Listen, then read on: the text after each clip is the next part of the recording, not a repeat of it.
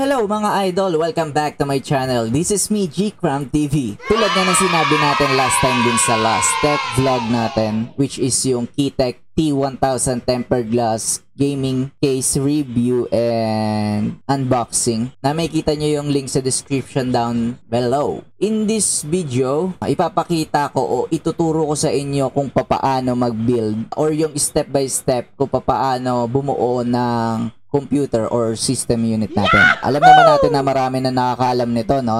Lalo na ngayon na updated na yung mga tao sa technology. Ang video na ito ay para sa mga gustong matuto o yung mga gustong balikan yung kaalaman nila sa pagbibuild ng PC. Kaya naman, kung bago ka lang dito sa channel natin, please like and subscribe and hit that notification bell para lagi kang updated sa ating mga future uploads and game live streams. So, ano pa hinahantay natin? Umpisahan na natin ang pagbubuo ng PC.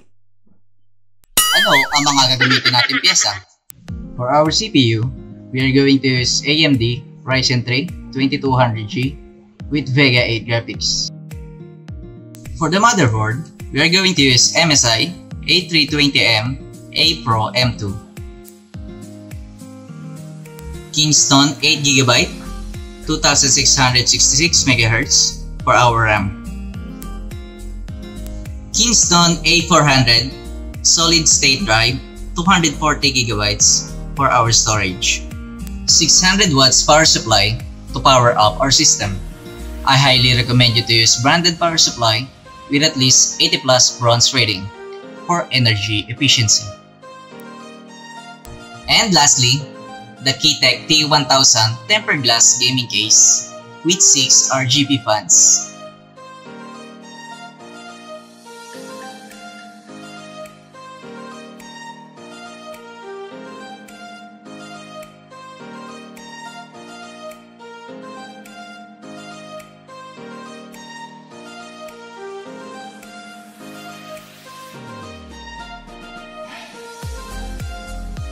Una, i-install natin yung CPU sa motherboard.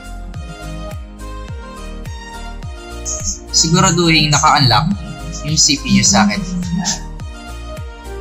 Ingatan ng CPU para hindi mabalian ng pins.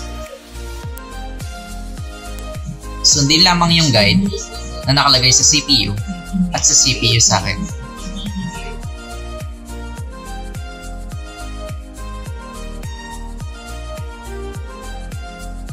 Ikabit na natin yung CPU sa motherboard. I-lock ang CPU socket. Ngayon naman, ay lagyan na natin ng thermal paste ang CPU. Gagamit ako dito ng thermal take TG2 thermal grease. Lagyan lamang ng small amount ng thermal paste ang CPU. Dahil kusa naman itong mag-i-spread pag nilagay na natin ang CPU fan. Hanapin lamang sa motherboard ang label na CPU fan para ikabit ang CPU fan.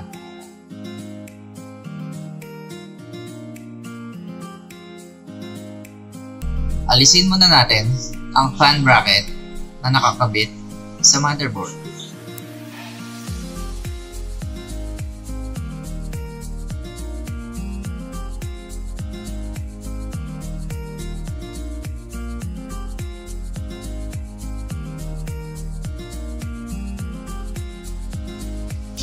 Higpitan ang 4 na screws ng CPU pad para lumapat sa mismong CPU.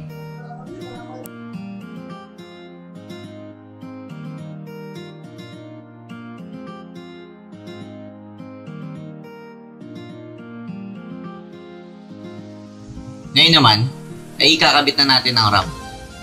Kadalasan, sa second slot ng RAM, kinakabit ito. Lalo na kapag isang RAM lang ang i-install. Kaya ugaliin pa rin magbasa ng manual para malaman kung anong default settings ng motherboard.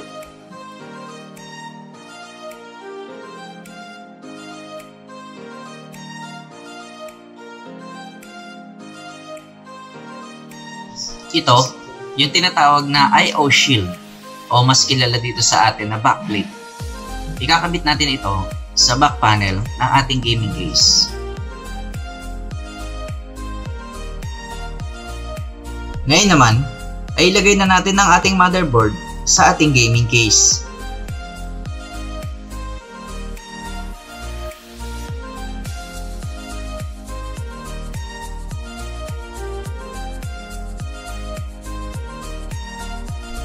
Ikabit na ang mga screws at siguraduhin malagyan lahat ang mga screw holes ng motherboard.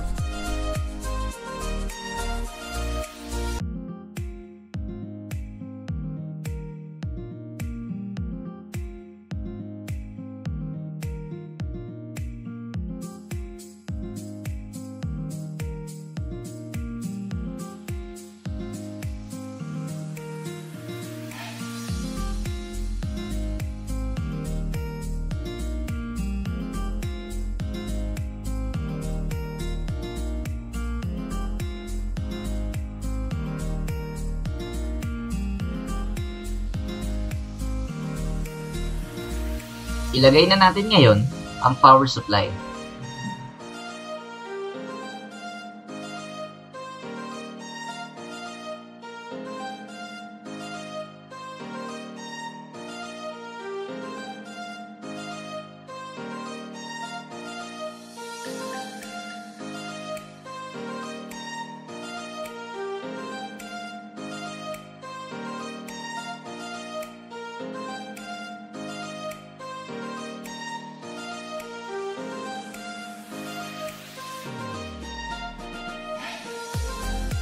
Ikabit na ang 20 plus 4 pin ATX main power cable sa motherboard.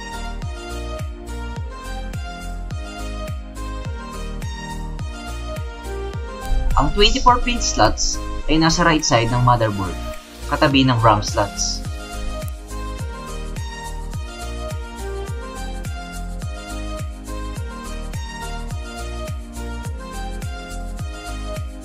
Ikabit na ang 4-pin cable. Nasa upper left side ang 4-pin cable slot.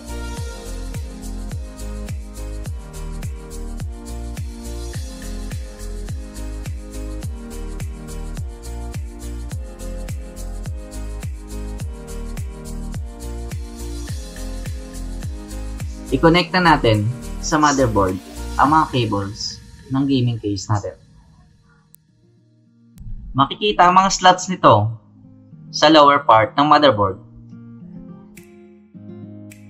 Madali lang malaman kung saan ito ikakabit. Basahin lamang ang mga label na nakalagay sa motherboard.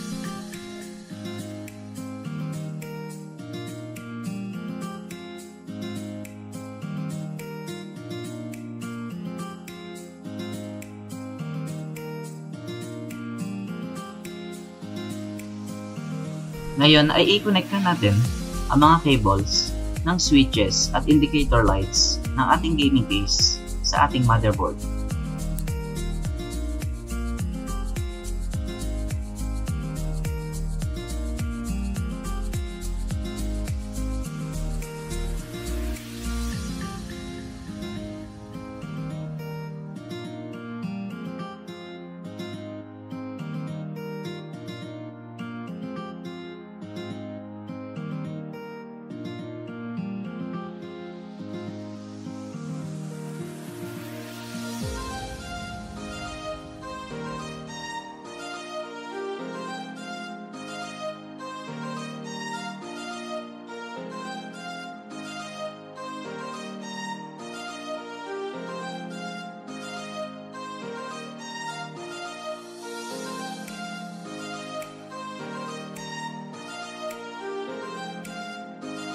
Ikabit na natin ang RGB fans sa Molex cable ng ating power supply.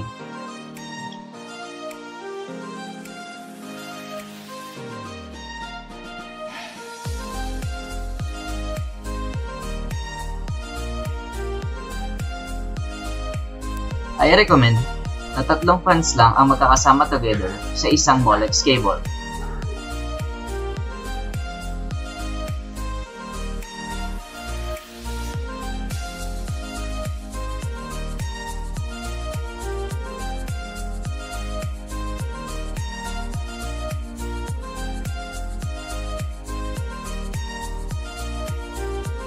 Gagamit tayo ng solid state drive o SSD para mas mabilis mag-boot ang ating operating system.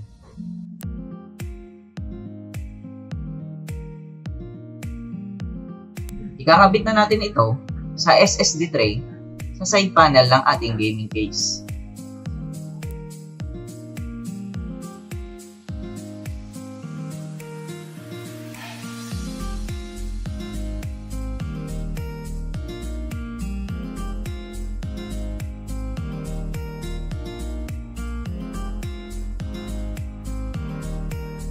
Kailangan natin ng SATA cable at SATA power cable para makonect ang SSD sa ating motherboard.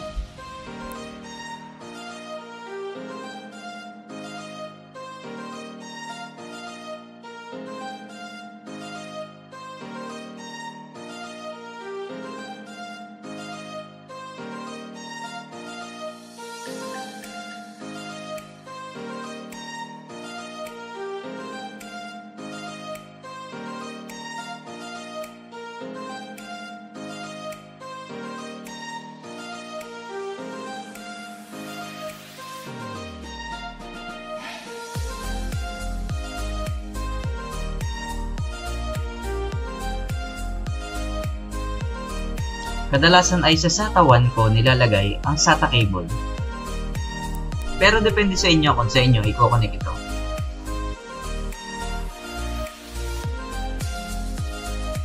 At syempre, pinakahuli ay ang cable management.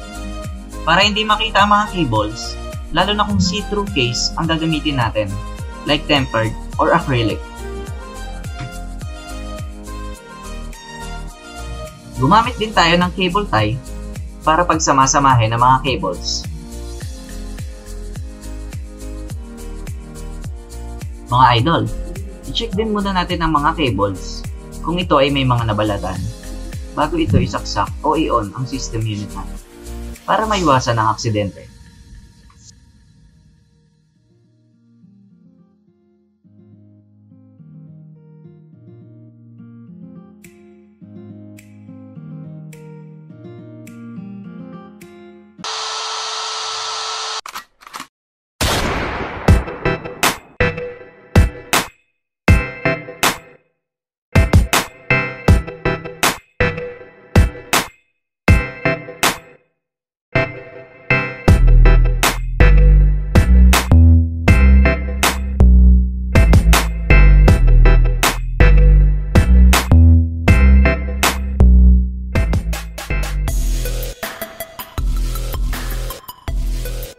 I hope na nakatulong sa inyo itong video na ito, guys, para sa pagbuo nyo ng sarili nyong PC, yung hindi niya kayo kailangan mag-hire pa ng bubuo. Kayo na lang bibili sa store, then kauwi nyo sa bahay ay bubuuin nyo na lang. Sana nakatulong sa inyo ito at bagong kaalaman, diba? At sana naging familiar din kayo sa mga pyesa ng computer, no? Sa una, medyo mahirap, lalo na yung mga hindi familiar sa mga pyesa ng computer. Pero pagka nag-research ka and nanood ka sa video na to, ay matututunan mo kung ano ba talaga yung pyesa ng mga PC. Paano ba mag-i-install ng ganito? Paano mo i-install yung ganyan? Hindi ko na sinama dito yung pag-install natin ng OS, which is yung Windows 10 Pro. Siguro mag-research na lang kayo dito sa YouTube kung paano mag-install ng Windows 10 Pro or kung anong gusto nyong operating system na mag-run dito sa inyong bubuing computer. Ayun, kung natulungan ko kayo at may mga natutunan kayo sa video na to, please like this video, subscribe to my channel, and hit the notification bell para lagi kang updated sa ating mga future vlogs and game live streams. Again, this is GKram TV. Maraming salamat sa mga nanood. Salute, peace out, ingat sa lahat.